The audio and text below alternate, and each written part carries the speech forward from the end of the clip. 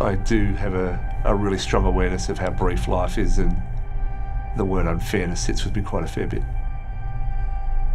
And I remember just climbing this hill and I just had like tears coming down my eyes because the pain was pretty significant, and I thought this was going to be a problem. I do remember the look in the doctor's eyes. He said, Justin, it's very unfortunate, but we've found cancer. I don't know if I'd be gone at 45 or 52, and I really, really recognise that to be a true statement. Whereas most people don't have to face their mortality at 40. I had a 1.5-year-old, 3.5-year-old, 15-year-old, and a beautiful partner at home, and I just wasn't prepared for what was about to happen. I keep coming back to these two words: you don't have choice, you don't have control. So for me, a big part of my getting through the suffering and the difficult period was do whatever you can to get control, whether that means 2 minutes on the bike in the morning, getting control. Because there's so much around me the rest of the day I have no control over, but at least I can go to bed saying I had a percentage of control over that day. Whatever stage of my treatment, I always tried to have some numbers that I could push my body to try and defeat and give me that sense of victory. They symbolise not being defeated by your experience go forward. They experience victory, personal satisfaction. If I only achieve one of the 7 numbers up there, I've at least I've still achieved something.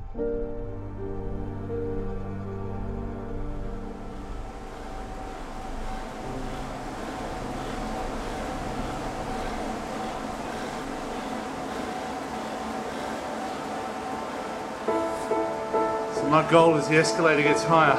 I gotta stand at 90.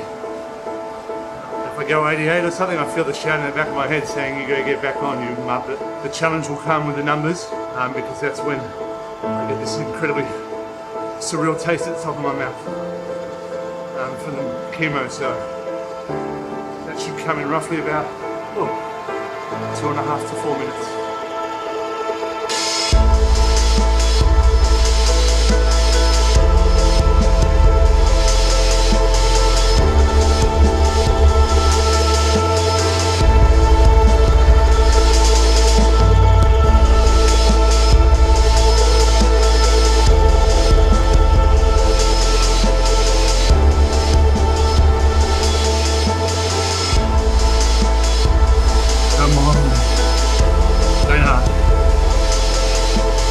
One block. 4 blocks, 44%. We're 2 above. But who's counting? Halfway, 50%. On target. 77%. On 90.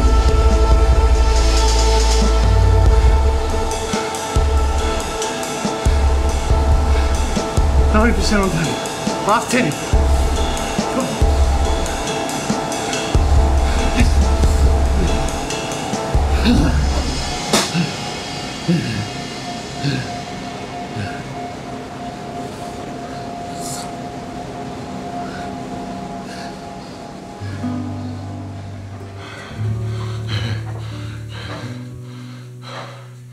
Let's feel dysfunctionally exhilarating. Finishing. It's not going to be the greatest day ahead, so that is very, very satisfying to know that I won't have that disgusting taste in my mouth potentially next time I come back on the bike.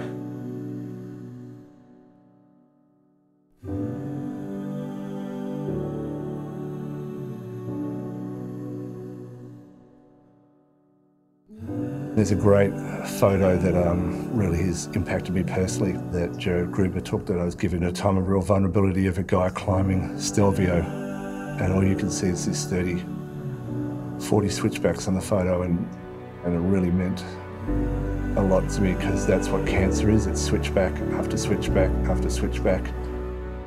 A good friend of mine, Adam, said to me, if we get through this, we've got to go to Corsica because I know how much you love Corsica, and that's going to be the victory lap.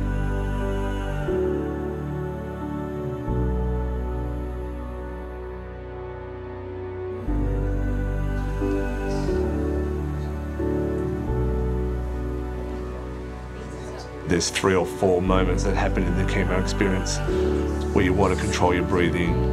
You really try and get into that distant place that you can accept what's happening.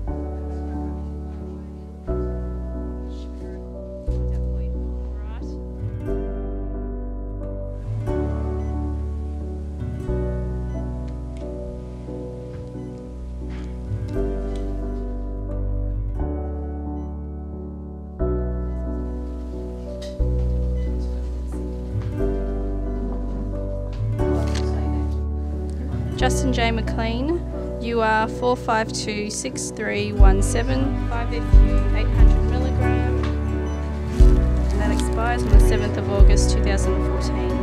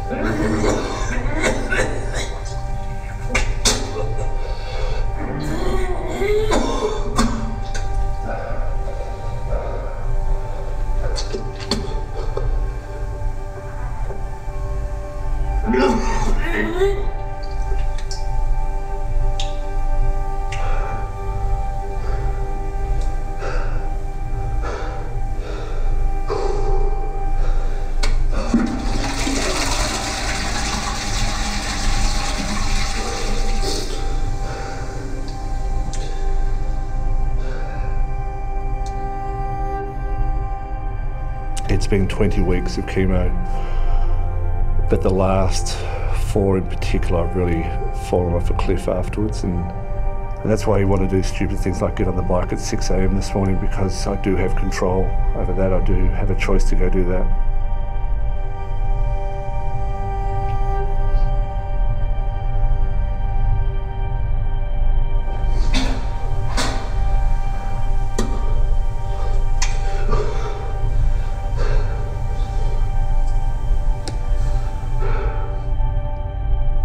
just get rushes like that, and it feels like there's something physical being deposited out of my body. You know, it's quite full.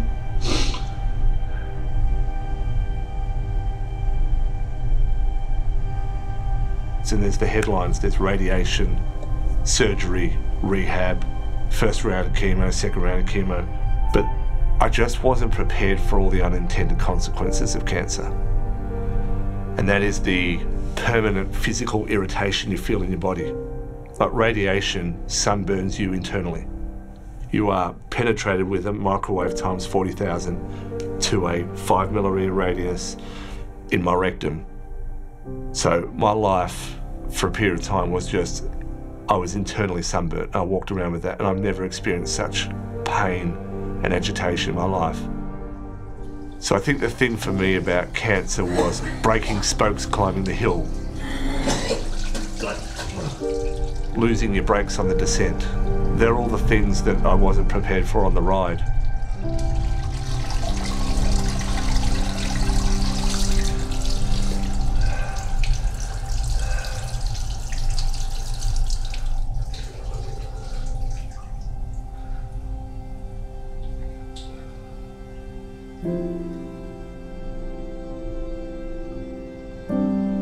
Our lives are so much about plan Bs and plan Cs and plan Ds, particularly in the Western world, where we have risk-adjusted plans for risk-adjusted plans. I just thought, you know, over the millions of years of existence, I've got this 40-year window or 80-year window to have a crack at something. So no plan B for me was about all of your chips on the table being put into beating cancer.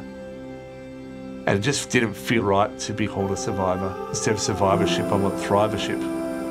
Thrivership is not a word, but it's a mindset, it's an approach, it's an experience that people should be entitled to. I unequivocally believe you've got to have suffering to have glory. I think it's naive to think that you get glory without suffering. Suffering is intrinsically intertwined in the fabric of life, and you're getting the fullness and understanding of life. You don't understand glory if there has been no price. The question then comes to me, what is glory? Corsica is glory.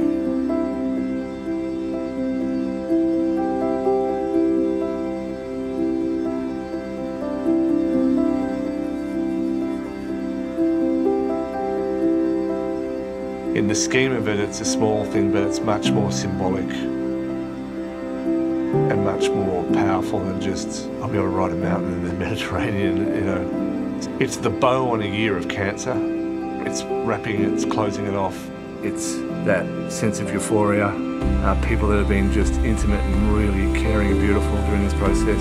It's 2 months to the day we start riding, so that's going to be the victory lap. You know, that's going to be a time when we congratulate ourselves on what we pulled off.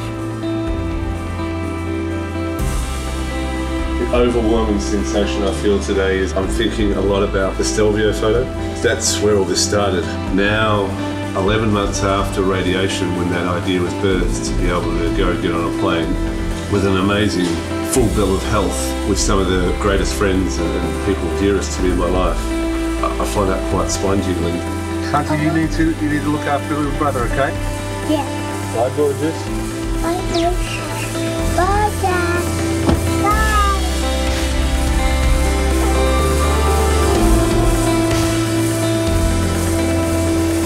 It's finally here. It's starting to hit me. Can't believe it. Thank you for filming already.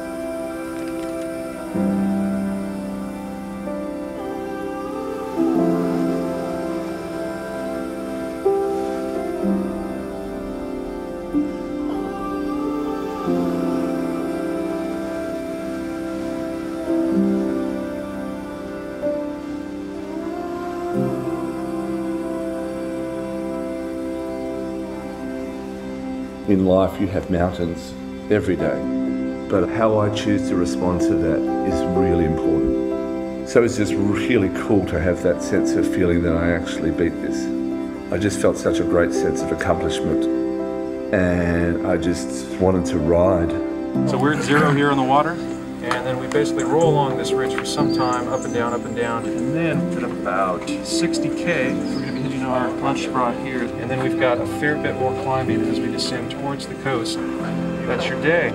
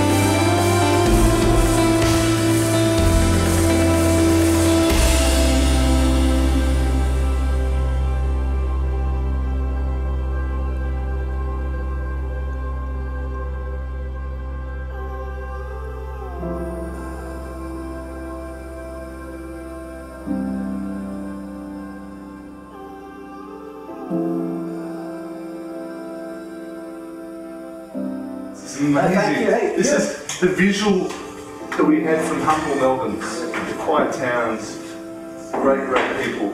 Well, I'm pretty happy this morning, so I have to thank you, because I wouldn't be here if you weren't here.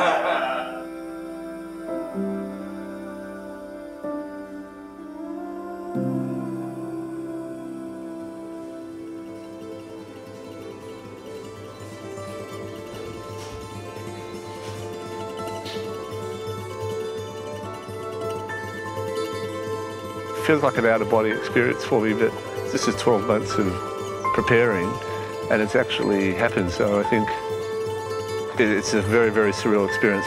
I don't know, I feel sort of like a little bit eerie today.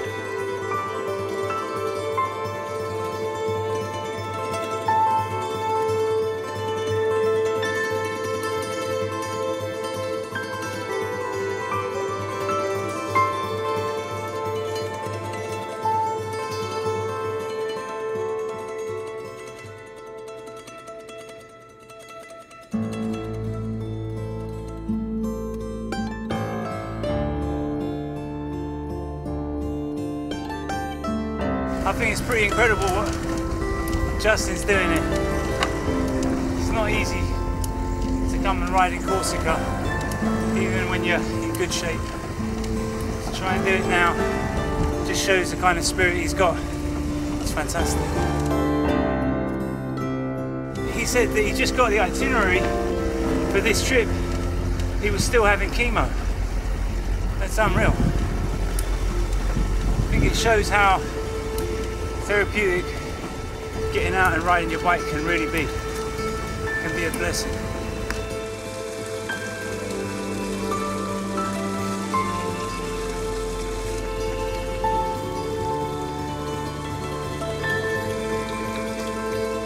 I've been dreaming of that.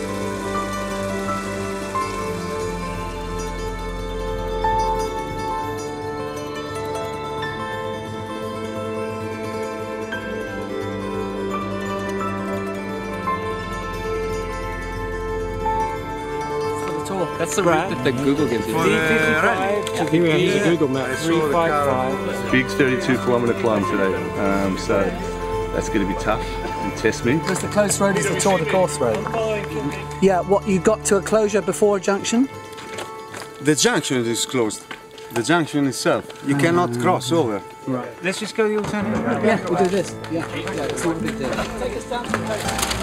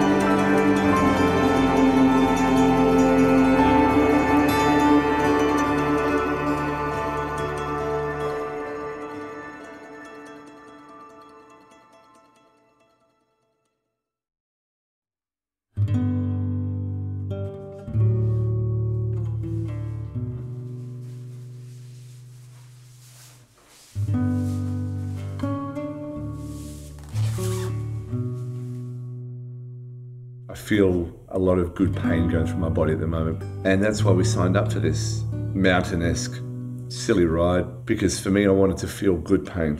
I want to feel a pain that I could choose.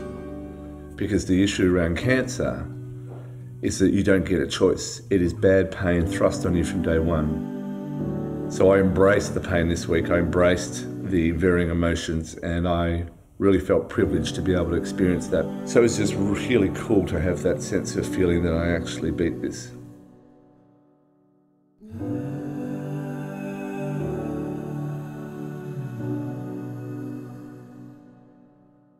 Innately, we're born to connect. You need support. You cannot do it alone because it's so hard and it's so intimidating and it's so non-linear.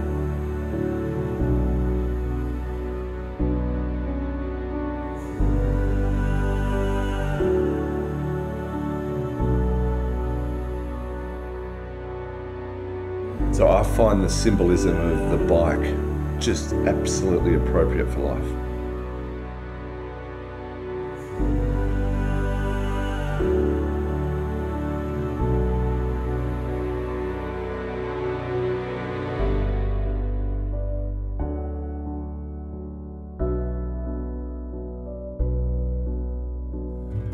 It's so cool that I'm so far from Melbourne. That world that happened, it just feels really cool to be able to close a chapter in my life with such an amazing experience.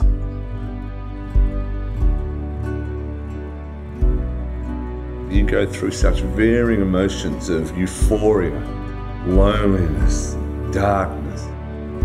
But then you come around a corner and you see an amazing city and you know that you've got a beautiful descent. Then everything just sort of washes away and everything's okay. I genuinely feel the hardship and the loneliness and the fear, and they're all okay emotions. You can determine how you write them out, but don't do it by yourself. You can determine whether a system will dominate you, or you can determine whether you will thrive rather than just survive cancer.